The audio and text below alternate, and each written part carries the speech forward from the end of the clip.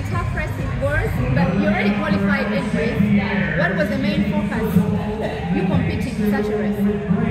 For me, it's a pleasure to come here again and race here in Los Angeles, and it's been really a fantastic race, especially coming back from the marathon debut, where I think didn't go well, and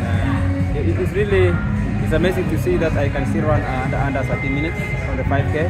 It gives me privilege to see that my preparations for the Olympic Games, again to defend the title, is on shape. After USA, where to, because I believe that you have many of these races to test you before you go for the Olympics.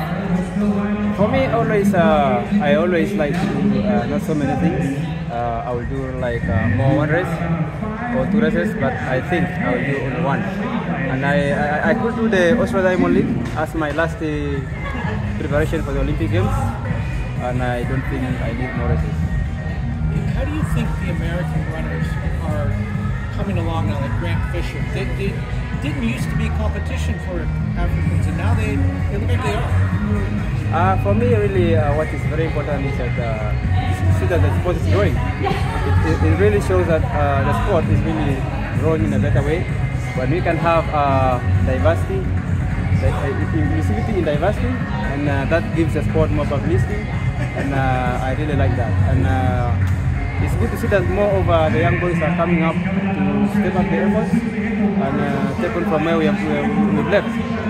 So what is very important is that more and more people are getting inspired from all walks of life, from different parts of the world, and it really shows that the sport is going better and better. Do you have to worry about Americans now? Yeah, yeah. You don't have to really like.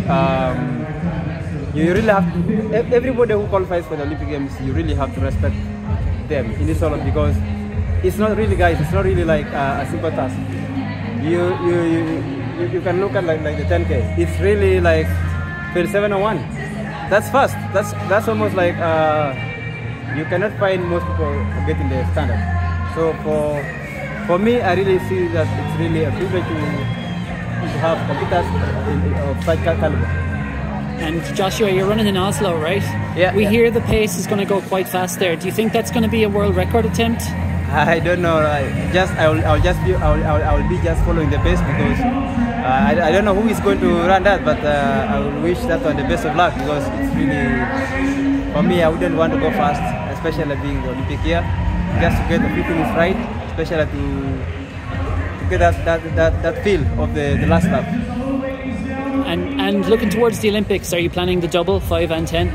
Yeah, it's the plan. The plan is to do it at 10 and 5, but most importantly, I want to win a 10K. That's my special distance. If I will win the 10K, I don't care about the 5K, but I want to win the 10K.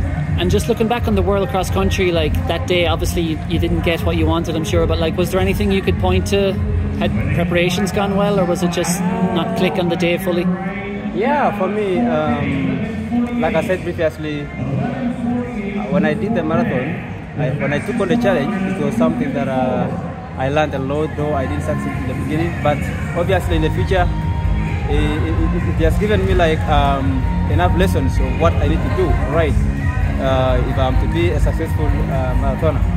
But that goes without saying that when I embarked on qualifying again for the 10K to have the Olympic standard, it meant that I could not have the perfect preparations for the World Cross Country, because I did like the race in Spain, Laredo, which was like 2 weeks to the World Cross Country.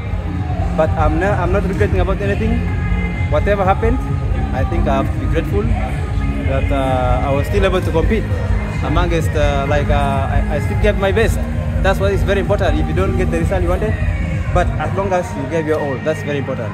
And you spoke about the 10K in Paris. Are you confident you can win the gold there? Yeah.